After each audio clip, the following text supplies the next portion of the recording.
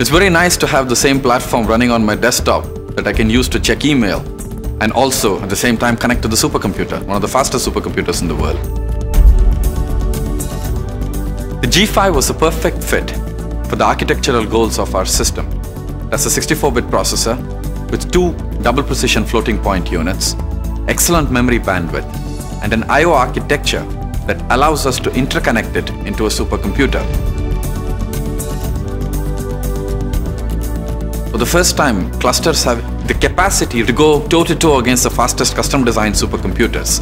There's really nothing much you can do different on most of the custom-designed supercomputers that you cannot do on this system, and you cannot do better on this system. Nobody has ever bought Apple technology and put together a large-scale scientific computer before.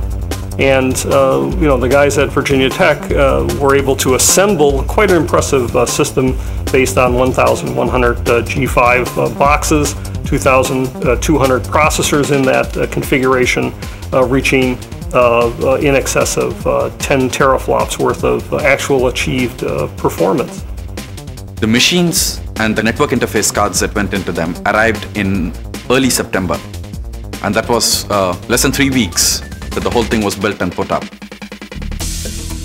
InfiniBand is what is used to interconnect all of the nodes, the G5 systems, together.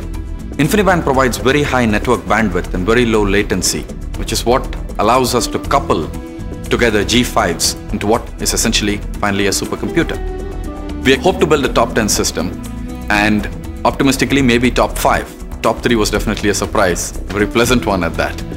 This system represents a leap in supercomputing performance, supercomputing price, and supercomputing manageability. What it has shown is at a price of $5.2 million, practically anyone can build a system, a supercomputer, of a scale that's necessary for high-end computing research. Typically, systems that operate in the top 10 are a lot more expensive than our system. For instance, the system above us is about 30% faster than us, but it costs $215 million. The top machine in the world is a lot faster than us, 3.5 times faster than us. But that machine costs $350 million.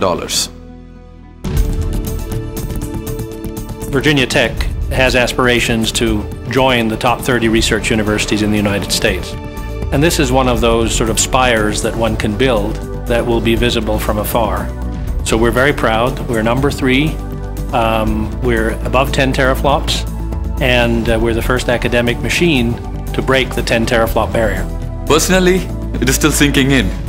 It's been months of very hard work, 14, 16, 18-hour days, basically sleeping in the lab to get it done. It's slowly starting to sink in that we actually have accomplished what we set out to accomplish. Feels nice.